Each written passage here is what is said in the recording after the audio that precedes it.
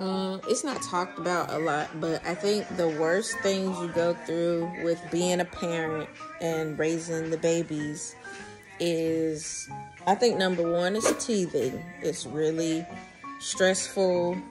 Which one? What you say is number two? Diaper rashes. Diaper rash. No, diaper rashes are third. I say fever is number two.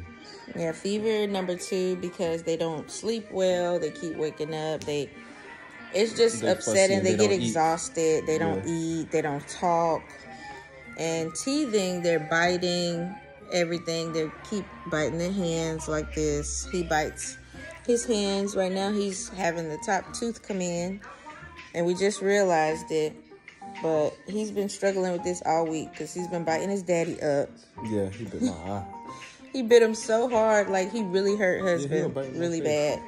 And he just has been, like, really grumpy. We noticed he's been grumpy, like, for a week. And I'm like, I wonder, is he going to get another tooth or something? Like, what's going on with baby? And him's getting another tooth. We had to use some Orajel. So we got to go get some ibuprofen just in case, like, later if he's not handling the pain. You never know, that thing might make him break a fever. He had a mild fever.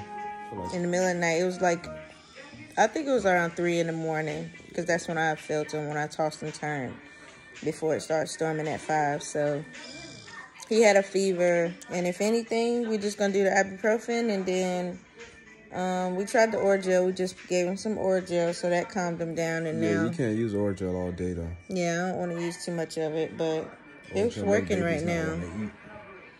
And it looks like he's about to take his nap, so. That's why he ain't been finishing his food.